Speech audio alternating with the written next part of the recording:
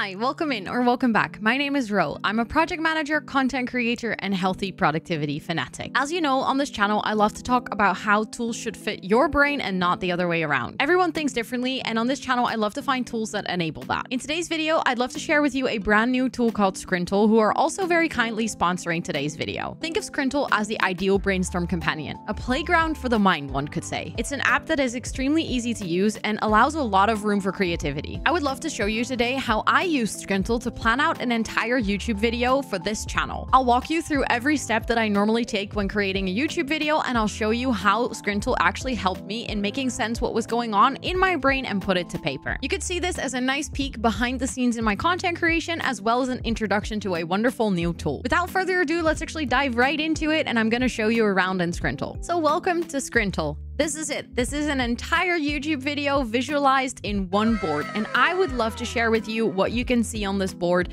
how I visualized my entire thought process for a YouTube video, and kind of walk you through all the features of Scrintal with that. As you can see immediately, Scrintal is a very nice visual tool. It immediately helps you not only put things to paper in terms of text and writing down what you think, but organizing it in a way that visually makes sense to you. Personally, my first thought when seeing Scrintal was that it looks like a bullet journal, but then without the restrictions of it being a physical journal that you can make mistakes in and then having to start over, but you actually have the freedom to move things around so that as your thoughts progress, you can kind of reorganize the information in a way that makes sense for you. Another thing that I immediately noticed is that the interface of Scrintal is extremely easy to understand. There's not a lot of bells and whistles, there's not many buttons going on. It's actually very easy to find your way around Scrintal. So when you open Scrintal, there is actually a little sidebar over here that you can also close if you want to work in a more focused space. Then below at the bottom, there is one bar that includes all the tools that you need to build your own board, and I'll actually walk you through some of the coolest things in that bar because there's some pretty cool things down here that allow you to go on to like different levels of complexity with the things that you want to write down to make sure that you're not using something that can get extremely detailed, like you can see on my backlog, when you're just trying to make a header for something. So that's really nice about Scrintal, that they offer all of these different varieties of things that you can add to a board, and I'd love to show you which ones there are.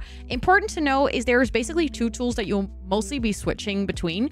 You have the select tool, which allows you to select elements on your board so that you can actually move things around. And then you have the drag tool, which allows you to basically just move around on your board without accidentally grabbing things and moving them around. Yet another one of those things that just makes it really intuitive to use from the get-go. So let me walk you through how I make a video and then kind of talk you through anything that you can see on the board as well. I'll make sure to use the select tool for now because that allows me to also kind of showcase all the different parts of the board. So what I started to do when I made this board is I started to write down some headers of like the different moving parts that I have to keep into account when I'm making a video. So first and foremost, I have who is sponsoring today's video, which of course is Scrintal. Then something that I write down is the video concept. The most important thing for me with a video concept is that when I read that, I want to be able to know what I'm talking about. That doesn't mean I have to write an entire script or I have to have the perfect title, but that for me needs to be strong enough to read it and be like, oh yeah, that's what I wanted to do with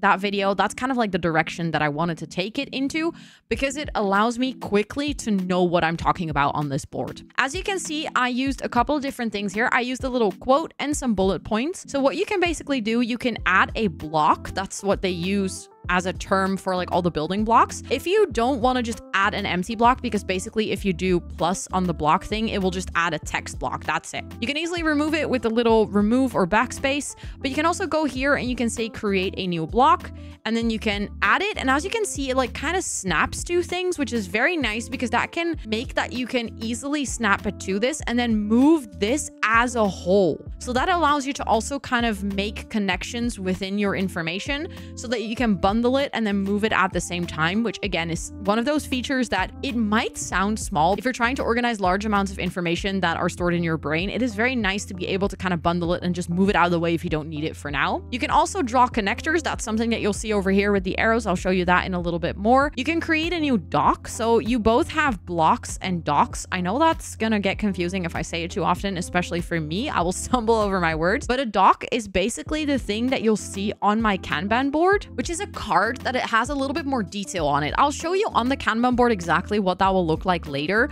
but just so you know the controls at the bottom below, you have a block, a connector, and a dock, and then you can create a new board. So what you can see here is a board, and then from there you can like create a new one immediately. And also there is a button that says plus, which is all blocks. So I know it says create a new block. Again, if you click this, it'll just add a text block, but that's not the only block we have in Scrintal. If you go over here, you can actually see text, a new dock as well. You can create a new board, web links, task list, bullet list, ordered list, images, and so on and so on. So there's like plenty of things here that allow you to customize your board. This is just the quick button to add a new text block basically, but from there you can get real creative and you can kind of see what happens here if I add a little heading and then you have a quote and then you have some bullet points, which kind of allows me to organize that information in a way that makes sense for me. So what I do is as soon as I have the sponsor and the video concept, I kind of start to look into other videos that inspire me.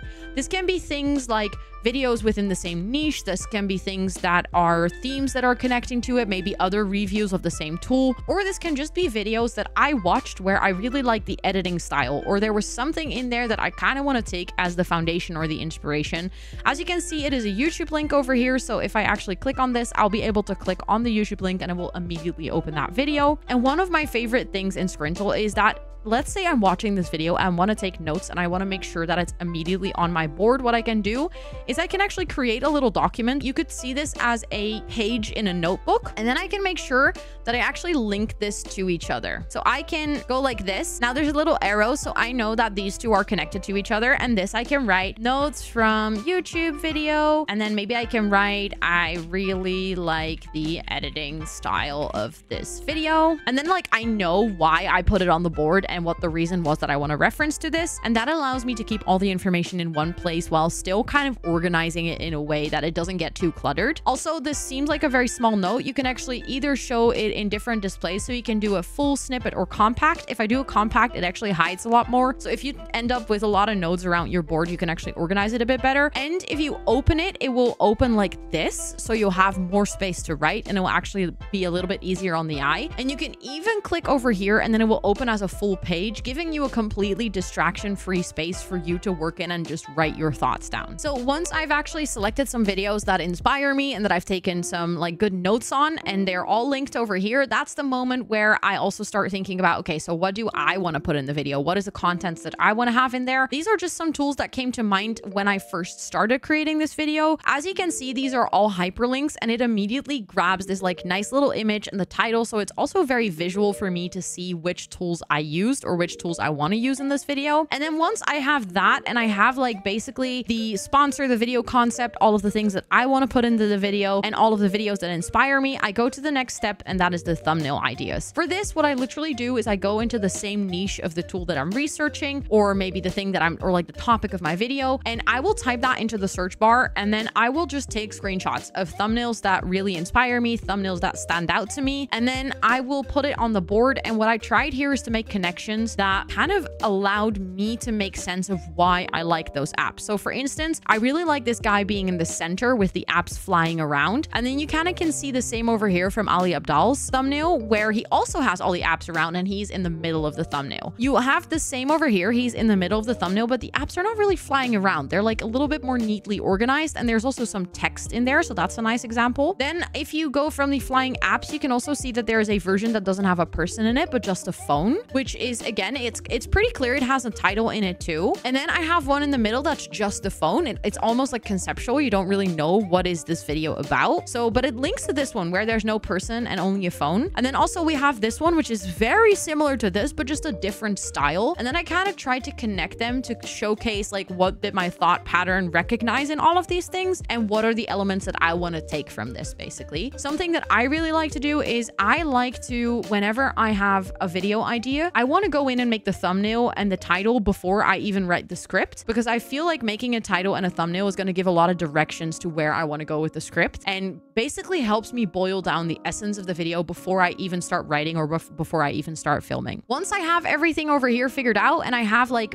all of my ideas and my notes and basically all the research done, that is the moment where I will go into the Kanban board. Although technically creating a mood board is also on my Kanban board, but that is already done. So at this point, that's done. I have my board ready. And the nicest thing about this Kanban board is not something that I created. You can actually go into the template library or in your own library. So you can save your own templates and then find from your library. I actually don't have templates saved to my library yet, so I cannot get something from my own library. But the nice thing is that you can explore templates that they have already made for you. You can make a task list, a mind map, a daily note, a meeting note. And as you can see, there's also a Kanban board here. And as soon as you click it, you will get an empty version of this board. This is so nice for your workflow because it makes it just so much easier to use a tool when they have already templates on board for you to just get going. That means you don't have to figure out how to make all the columns and make it pretty. You can just click it and start using it right away. As you see, I have something on my backlog, which is basically a task that I only use whenever I actually have to send something over to a sponsor for review. But this is an optional task, so this doesn't happen with every YouTube video. But once I've created a mood board, I actually start writing the script. So that task is currently in progress. If I want to move it, I can actually get it over here and then I can move it to done like this. So let's say that I've actually written the script. Then the next task would be for me to go and record the A-roll. So I can move that over and then everything will just move with it. That's very nice. For anyone wondering, A-roll is basically where I'm just talking to you guys. That's just me recording the very basic footage of the video. And then if I have any B-roll, so if I want to have like an overlay over me talking where you actually can see the app, or if there's any logos I want to put on the screen, sometimes I have to record for that. That's what we call B-roll. I always make sure to first record my A-roll, edit that down, and then make sure to place little markers in my video so I know where I want to place B-roll footage. I know that a lot of creators think about their A-roll and their B-roll beforehand, but I personally prefer to just do the entire video and then from there kind of see what spaces in the video need a little bit more spice, if that makes any sense. So then I record my B-roll. Then I just noticed that editing the rough cut is usually before recording the B-roll. So then we do the rough cut, we do the B-roll, and then I do the final edit. And then sometimes in between these things, I actually have to send the review. So I can also put this maybe like after the rough cut, I already have to send it to review to someone, so I can just drop it in between. And that's it. That's my process for creating a YouTube video. And this was so incredibly easy to do with Scrintal because it was a really like no BS situation. I didn't have to learn how to onboard a tool. It didn't take a lot of time, but I still got to utilize the power of like templates and visualization for my brain to translate that YouTube idea concept to paper so I could then make it more easily. A couple of other things that I'd like to mention about Scrintal is that I do actually have a tag system. So if you end up making a ton of boards in your space and you want to make sure that you can organize that a little bit better, you can actually assign tags and then you can see all of the things with certain tags in here. So let's say that you use boards for your work and you use boards for your content. You can separate those very easily in here. And then you can also scroll through your boards and through your docs over here. So the thing that I showed you earlier where these like things, these cards where you can add a lot more information that you can also open as like a full separate page, this is called a doc. You can actually open those in a separate list so you can more easily find maybe a note that you put somewhere in a board and you actually know the title. You don't have to go all the way through all the steps of opening that board and then finding that thing. You can actually way more easily just find it through here as well. And I think with that, that covers everything I wanted to show you guys about Scrintal. Scrintal is a great tool for people that are looking to organize their mind, whether it be for productivity, creativity, or a combination of the two. If you've tried many apps and you usually feel overwhelmed or they're too complicated, then Scrintal might actually be the one that you're looking for. It is straightforward and it delivers exactly what it promises, a playground for the mind. Does Scrintal sound like something you're interested in? Make sure to check out all their information in my description box and in my pinned comment down below. And if you do end up using the tool, I would love to hear your thoughts in the comments. I always encourage you guys to talk about whatever productivity tools you're using, but the upsides, the downsides, your findings, etc. is of all the tools that I cover on this channel. So feel free to hop in there and tell me your thoughts because I'd love to talk with you about it. And if this is the first video that you're seeing on my channel and you're interested in seeing more content about healthy productivity, lifestyle, content creation, all of those things, feel free to hit that subscribe button and notification bell and check out all the other videos on my channel because I already have a bunch that might interest you as well. And if this video was helpful to you, please do toss it a cheeky like. And with all of that being said, thank you so much for watching and I'll see you on the next one. Bye everyone.